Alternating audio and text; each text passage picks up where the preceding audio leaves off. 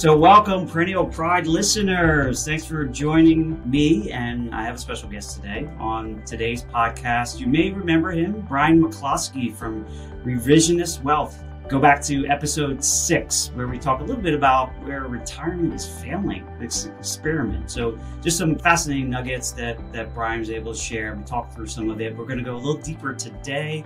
So Bryan, welcome back onto the show. Tom, really excited to be here with you again. I always enjoy talking, and then of course with your listeners, because I'm certain that we're going to come up with some good nuggets today to share with them. Yeah, no, it's especially in this day when we're recording, it's a little chaotic in the world, right? We have a looming or already current day recession going on, and who knows what's coming down the pike, more rate hikes, etc. So, the concept of a soft landing is probably past us. We're probably, buckle in here.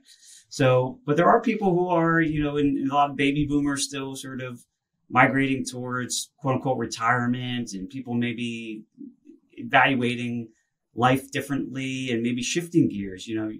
We always talk about retirement, maybe a different definition, maybe getting into something you just love to do.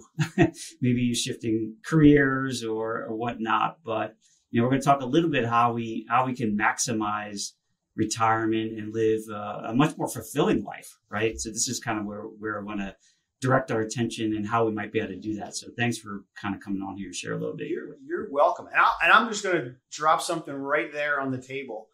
I think back to conversations I've even had as recently as yesterday and even this week, just with folks that are approaching retirement, and we've already done some planning. I got to tell you, the thing that allows folks to, across the board, in all the conversations I have, the thing that allows them to not be worried about what's going on right now in the world, because there are a lot of folks that are worried, but what allows them to not be worried is that they know where their income's coming from.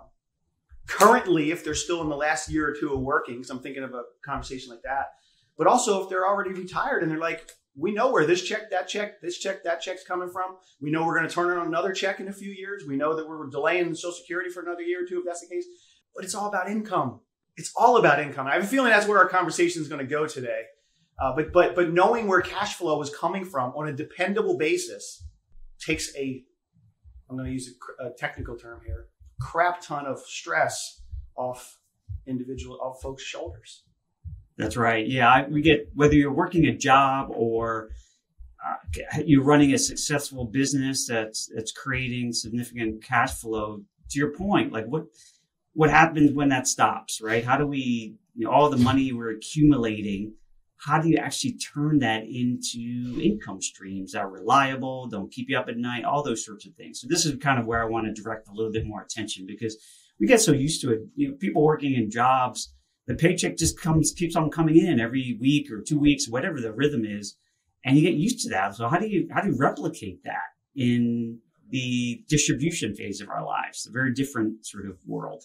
And then maybe even down the road, how it helps to preserve our wealth to the next generation, which we won't touch as much on that today, but it obviously relates. We got to have our money do multiple things and think about them and plan for them that way. Or, you may not have many options at the time you need it. So, with that note, Bryan, when we think about paychecks or income streams, what do most people think about? What is the natural types of things that people equate to when you think about, incomes or paychecks in retirement? The first thing they think of is Social Security. They love the fact that they're going to be able to turn on a check. Sometimes there's stress, and you have to wrap your head around some of the mechanics of Social Security. It is a government program. Government programs are definitely not simple. I mean, there's the rules around Social Security are above. There's over 2,000 rules and tons of different ways to claim, and there's things there, but they know almost to a T the Social Security is going to be a part of their equation. And quite frankly, the Social Security program is under stress. And could it change during baby boomers' retirements? I mean, they're saying it could, it might, but I also don't see those checks going away. So I will say, coming into or towards retirement, folks depend on Social Security. And what is Social Security? It's basically a paycheck replacement program, right? It's essentially a paycheck replacement program. And the psychology that I see with folks when they're wrapping their head around this retirement thing is I don't think we really appreciate, and this is especially true with folks that had dependable W-2 employee type jobs, or even executive type jobs, or things of that nature, where like they knew what their salary was for that year and they expected their salary to go up. And they're hoping that when inflation happens, they want that salary to go up even more. It's hard for folks to wrap their head because they don't have to think about it while they're working. They're just depending on going to their job and having that paycheck come in every 2 weeks. If the company's healthy, if they have no threats to their position, they expect to be working the next year. They don't wrap their head around the fact that aside on top of Social Security, because that usually doesn't replace the amount of income for to run their entire life, their standard of living. We can go down and talk about that a little bit. They don't really wrap their head around what they have to do to create the checks on top of Social Security so they can keep paying the bills. And that's where you go from this dependability that most folks have around their paycheck as they're working, to when they start to crunch the numbers, well, wait a second. I'm going to have a portion coming in from Social Security. That portion's going to be a little bit lower than they expected because of Part B, Medicare premiums and taxes and whatnot. How do they create the other piece? And then you start to move towards that, and you're like, well, okay, Wall Street told me just to take it out slowly, right? And somehow it's supposed to last the rest of my life. But there's also plenty of scientists, actuarial scientists, who study how to create paychecks from your assets that say taking money out of an account that goes up and down for an uncertain time, because we don't know how long we're going to live, right? Maybe sometimes some of us have the potential to live almost as long as we worked. That's an interesting point we can go down the road of. There's potential challenges to that. And you have the variability of sticking your hand in a cookie jar, is an analogy I use, sticking your hand in a cookie jar that you've never stuck your hand into before. And then what if that cookie jar was $1 million, and then overnight, meaning between January 1st of this year and October where we are, what if that cookie jar went from $1 million to $700,000 just because that's what the market did? It becomes pretty stressful for a person to stick their hand into that cookie jar. So there's a lot of personal reflection that ends up happening, or that it should happen, where folks really find out for themselves, how dependable do we want our paychecks to be? And when they start answering for that for themselves, and they say, wow, we definitely want a little more dependability than just sticking our hand in the cookie jar. That's where we get into the fact that there's different tools that can be used to complement the normal 401k, IRA type investments that really add to satisfaction and success in retirement. Yeah, it's amazing. And obviously we talked a little bit about the last time we spoke around the retirement experiment. And obviously you see most corporations, they used to help outside of Social Security. Obviously that has evolved into something much bigger than it was originally intended to be. And so now as it becomes a massive safety net for a significant portion of Americans. But, prior to that, everyone had, these pensions, right? Their companies would take care of you. And now it's very few and far between, other than maybe government positions. Right. But most corporations have either gotten rid of it or have frozen them and moving away and shifted that risk to the individual. Stay right there. That's fantastic. Stay right there. And you actually said a word that I was going to bring up if you didn't bring it up. What are those companies doing? They're recognizing the risk of having to pay people for 20 to 30 plus years paychecks where those folks are not working anymore. That's what a pension is. You're not working for the company anymore. They stuff money into a pot for you, so to speak, and then they promise you a paycheck, a pension, in retirement for the rest of your life. But what don't they know? They don't know how long you and or your spouse are going to live. That's a risk to that program. And what have they been able to do over the past 15 years, probably 20 years, but it's definitely accelerated more recently. They've been able to throw that risk back over to you. They're like, we don't want it anymore. We're going to shut down the pension. We're going to freeze the pension. No new people. That's at least, valuable for the folks that had it. Or sometimes they rip it all apart and they send out lump sums. They're like, you just do it on your own. They're trying to get rid of that risk because there is risk there. The good news is, and this comes back to one of the tools that you can use, and we'll say the name of the tool, and I definitely want people to just be okay with the name and figure it out. But there are tools out there, and there's actuarial science that is actually built to help people create their own pension-like income streams, because there are companies that are stronger than the pension companies that have the knowledge and the ability and the wherewithal and the hedging to take on that risk of folks living longer. And what we got to do is we just got to get people familiar and okay with the word annuity. I meant to write it down and hold it up here for us. I was going to use a marker and hold it up. I just didn't get a chance to do that. But you have to get familiar and okay with the word annuity, because it's fascinating that word and some of the negative connotation around that word is earned by the way that these accounts are handled. But it's fascinating that word is just usually lands in a negative fashion. But what's really interesting is that in some form or fashion, many annuities, because the technical definition does describe lifetime income, like income for the rest of a person's life. A lot of folks forget the fact that something that they love, we talked about earlier, Social Security. Social Security is essentially annuity.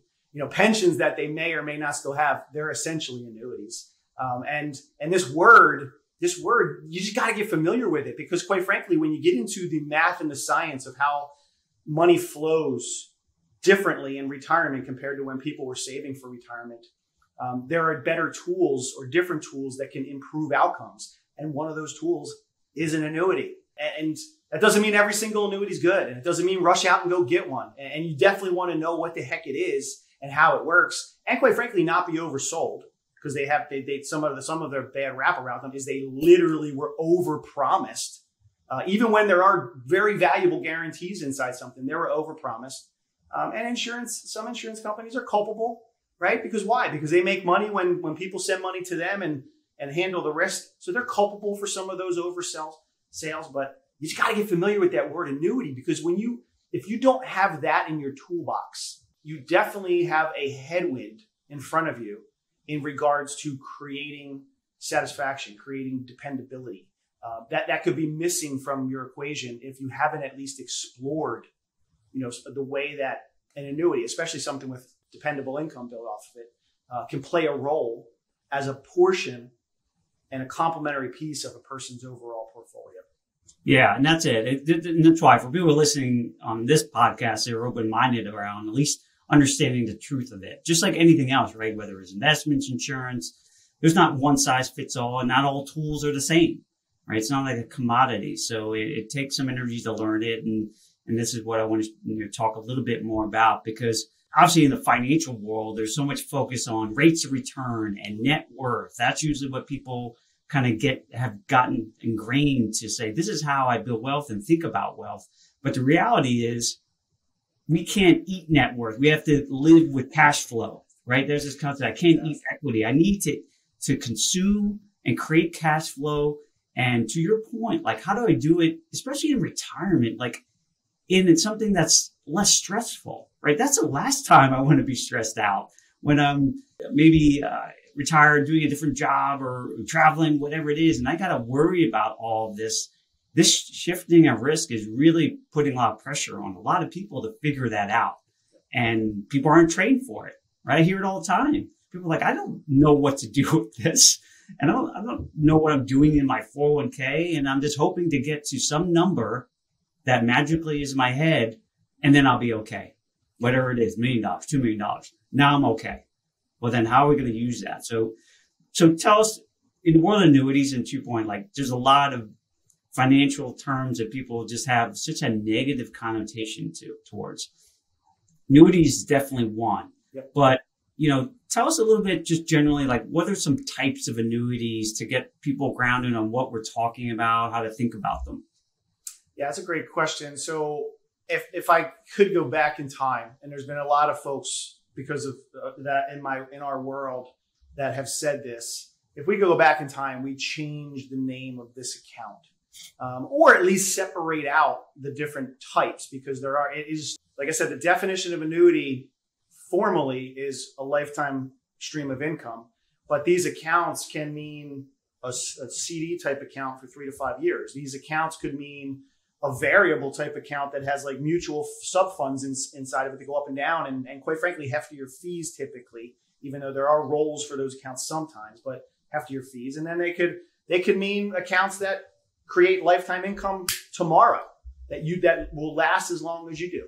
Accounts where you keep the balance of the asset on your records just in case something happens to you. And then accounts where you completely shift it over to the insurance company to get stronger income. So think about that last 30 seconds where I just described all these different things. That's annuities, right? That's part of the problem. That's part of the problem, the fact that there's so many different types. And it's so easy for us nowadays, us meaning just us in general and people, to go and lambaste something because maybe they had a bad experience, or maybe their grandma, maybe their mom set up an annuity and, you know, she passed away 2 years later and she didn't have a contingency on the back end. The kids are like, what the heck? Because they weren't part of the process.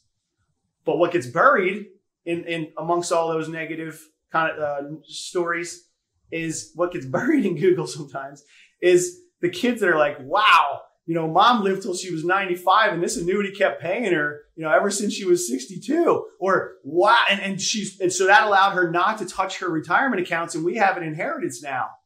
Or like, wow, like this account, like let dad feel really good about spending money because he had an extra $2,000 a month coming in on top of his Social Security. Like those stories get buried because of like, there's negative stories and like folks like, yeah, that's terrible. And yeah, you should only stay in the market. Fact of the matter is, if I kind of bring this back for folks, fact of the matter is when we're saving for retirement, it's just mechanical effort, meaning like, it's just work, save, try to enjoy life. Can't wait till we retire so we can do our hobbies and, you know, whatever that retirement is for folks. It's mechanical. But when we get into creating the income from those accounts, we gain efficiency. We gain the capability to maintain our investments longer and allow them to stay invested longer when we use a tactical approach, right? Like it's mechanical over here. We're just working, saving. But it changes on this side because it becomes much more tactical. Because we have to deal with taxes, we have to deal with how we're creating those checks, how long. And if we approach it from a tactical perspective and we realize we should understand annuities better because they help us on the tactical side, or they could help us, that's where actually we find that people have more success and more confidence, and they just feel better about it because they know they have a plan when the rest of the world is complaining about their accounts going down 25 to 30%. Yeah, and it goes back to the idea of maximizing the efficiency of your assets, right? Because, you know, we can get so enamored back to trying to catch a net worth, right? Now we feel wealthy. Well, you're only as wealthy as how much income you can enjoy every year. And so how do I coordinate the different assets to maximize income, reduce taxes and fees? So it really gets simple. Like how much more can I enjoy without causing me massive stress over time? And, you know, that's, I guess, part of the challenge is that some of these annuities can get very complicated and cause some challenges. I mean, that's why I guess they don't even offer them a lot in like, say, a normal 401k at some point, right? Maybe people assume that they're just too complicated to understand, so I got to stay away from them. Well, you have to consider too. I'm going to kind of pull the curtain back on the industry here. There are plenty of folks that make a lot of money. A lot of times their clients can't quantify because they don't know how to, but there's a lot of folks that make a lot of money with what's called asset under management fees. That if they were to say to a client, send 200 grand or 300 grand of an allocation over to an annuity, and they don't control that annuity, they're basically sending money away from themselves, right? Mm-hmm. They're reducing their fees that they're charging. Like, let's just talk about that. $1 million account, 1 or 1.5% fee. So I'll say 1% fee. That advisor is being paid $10,000 that year to manage that account. And you might have a client saying, well, what are we doing for income? And that advisor might say we'll just take it out of this account, you know, maybe 4%-ish a year and blah, blah, blah, blah, blah, blah, blah, to drip it out slowly. Because that advisor is like, I keep making 10 grand off of this account. But if that advisor says, but if the client comes to them and says, you know, what about an annuity for lifetime income? What if I like take a piece of that? I heard maybe I could take a piece of that and have it doing something else in a different account that I can turn on a paycheck for life from. And maybe like $300,000. Well, that advisor, if they're not aware, or if they're not being a true proponent, I'll use the word fiduciary, because they do call themselves a fiduciary, even though they might not talk about lifetime income, which is a complete disaster. But they might say, no, we'll just keep taking the little drippets out because that keeps the money under that advisor's fee structure, as opposed to sending $3,000 a year away, you know, in fees with the $300,000 to an annuity. So in some cases, Advisors don't even bring it up because it hurts the advisor's pocket. Is that really doing what's best for a client? I mean, we can go down a rabbit hole there. I'll come back out of my rabbit hole there because I was starting to throw some numbers around. But to your point, like some plans don't offer. They're trying to force plans to offer 401ks and stuff like that. But then you get into the fact that, then the client might not realize all the different types of annuity type accounts that are available. So they kind of get hamstrung into one. There's just a lot of moving pieces. And that's why you and I have talked about this before. I like to help folks understand a lot of these concepts in plain English. Might have used some not so plain English here, throughout the conversation up to this point. I apologize for that. But it's really important to take this tactical piece of this tactical strategy and how to create income. It's really important to just help folks recognize the moving pieces, understand it in plain English, so they can really work with their advisors and say, you know what, I do want some more dependability. How can we best achieve that? I do want a plan to reduce taxes. How can I best achieve that? I do want to make sure my spouse is okay and has strong income even if I disappear.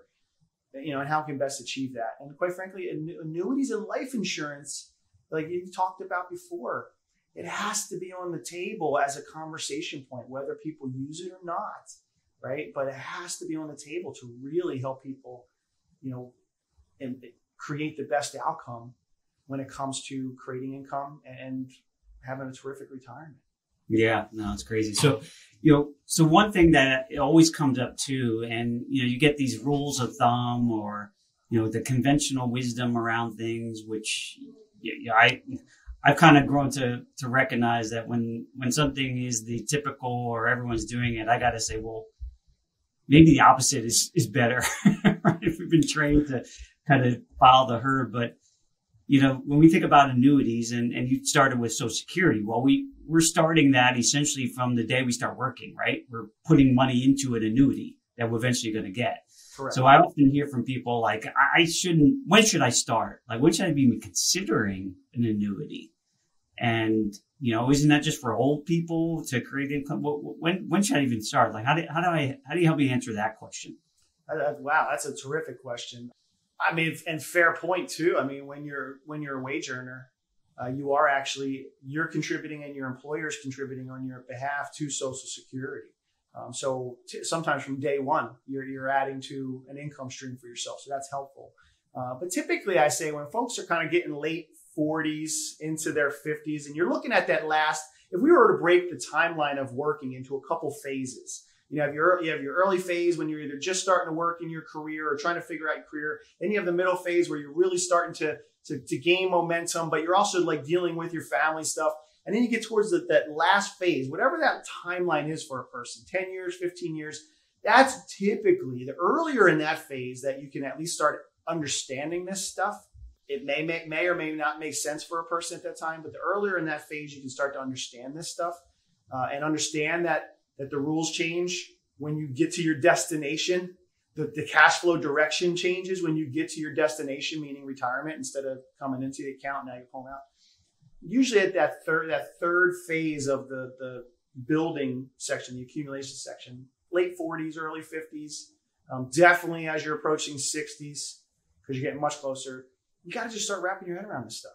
You have to. And you should. It's in your best interest to really do it. Whether a person uses one or not, it's in their best interest. And then I'll add one more piece there. If it does make sense for a person to take advantage of an annuity that might create lifetime income, and there are ones that you can set up now, meaning like you can set up while you're working and then turn it on later and have flexibility to turn it on later. One of the analogies I use there is if that's solving a goal for a client, that's what they want. If they like the dependability of it, if they're okay with how it works, and if there's any costs inside and what the costs are. There's always costs. You just have to understand what they are. There's always costs in your 401k and your IRAs too. You just have to understand what they are. But if they're okay with that, then an annuity with lifetime income typically is like an apple tree. The sooner you put it in the ground and let it start to grow, the riper the fruit's going to be in the future, right? So that's where, and that doesn't mean start one when you're 30 years old. I'm still kind of focused on that last phase, but when a person starts to wrap their head in there around and they realize it's right for them, they always want to start it yesterday. It's kind of like life insurance. They always wish they started it 5 years ago once they realize how it works. So hopefully that's an answer for your question with a couple pictures. Yeah, no, it's helpful. And to your point, everyone's situation is going to be unique.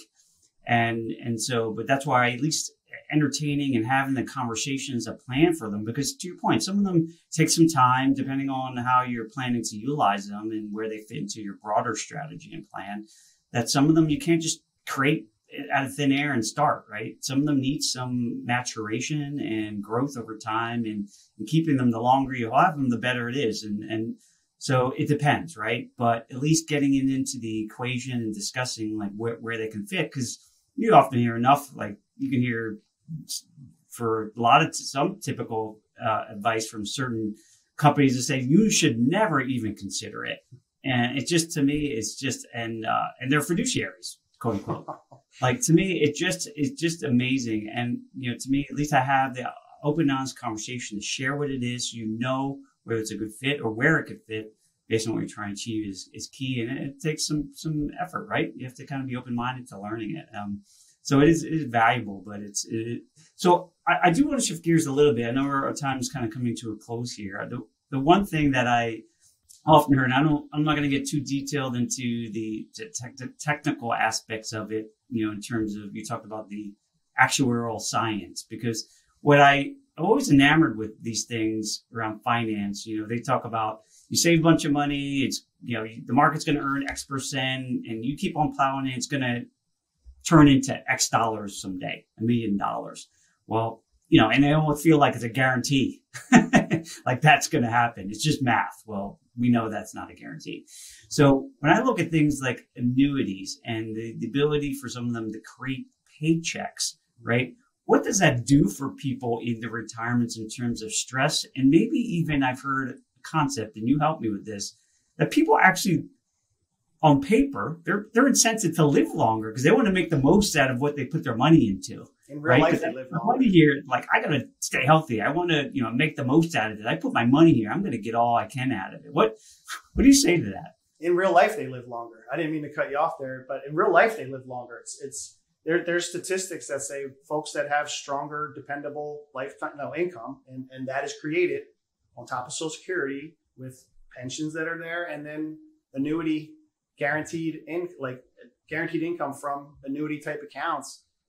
They statistically have lived longer, and that's what the insurance companies look at. And a lot of that comes from, when they've dug into that, a lot of it comes from less stress, because you know where money's coming from.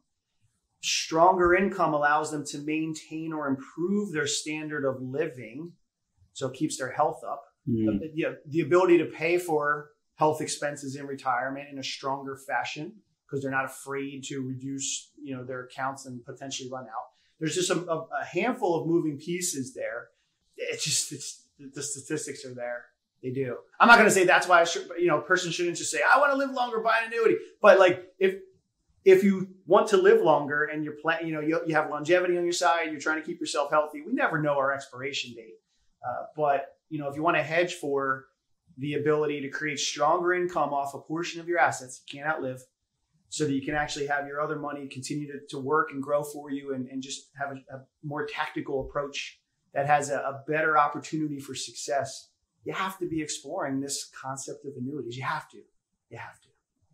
Yeah. And that's why. And so we'll end it with there. That's a really good one, because the risk as we move into the later stages of life, and maybe shifting gears to maybe working less, whatever the situation is for you, that new risks will arise. Health, longevity, all those things that you mentioned, taxes, and, you know, trying to manage market gyrations. I mean, these are all stresses and additional things that, you know, maybe we're not as acute while we're building our wealth, but we got to sort of face these things head on. They're serious things. They're potentially scary things, but that's why you got to talk to people like Bryan, who's a retirement expert, like, to help think through these things, and they become less scary because of it.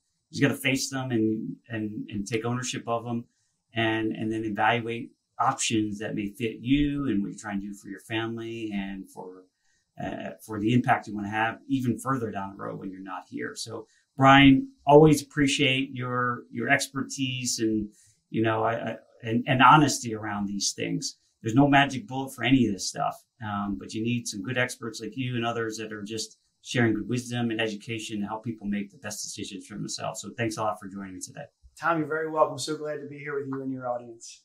All right. Take care. Thanks for joining me on this episode today. I really am grateful for you as listeners to the Perennial Pride podcast. I hope you're getting some tremendous value out of it and hopefully pushing you along your journey to financial freedom.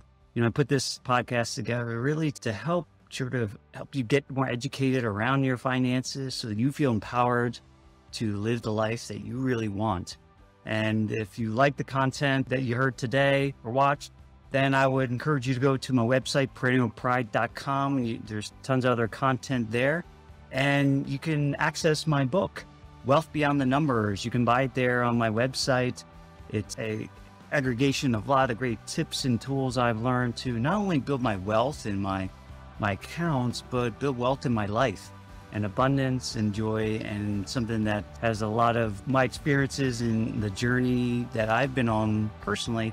Hopefully that can be also of value to you as you sort of move forward.